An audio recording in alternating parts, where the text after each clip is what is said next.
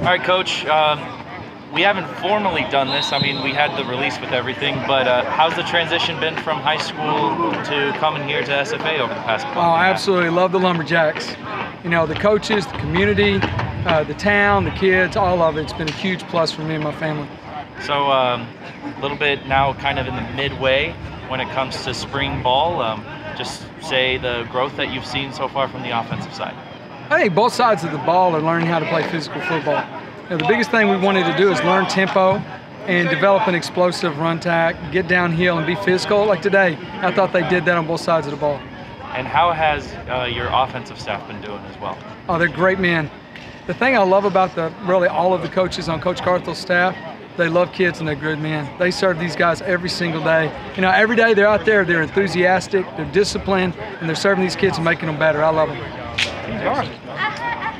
I guess one question would be just kind of what are you looking for towards the end, going into the scrimmage of the offense? What do you want to see the most? What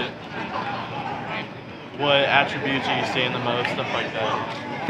Physicality, consistency, and show me who's a playmaker. That's what I want to see. It seems like you mentioned, more tempo offense. How's that install kind of working? Because last year we didn't have one, so. It's been good. You know, we're just building on what's been done here before. You know, this is a disciplined, hard-playing football team. We're just changing some things up and trying to match our personnel. Yes, sir. And who's just a guy that's really stood out so far on offense? Ryan. You know, there's several that have stood out. I would say Harris. Harris has really stood out in just the running back group.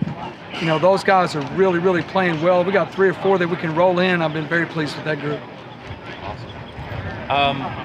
Coach Jared May received promotion, and with that, talk about the decision-making with that promotion. I know that was more on Coach Carthel's end, but how beneficial it is for Coach May, who's been in that system, to get that promotion. You know, people talk about servant leader. Watch Coach May every day.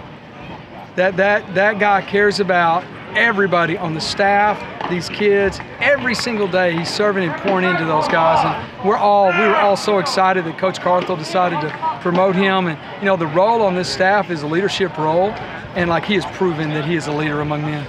Well, thank you for your time, Coach. Yep, thank you.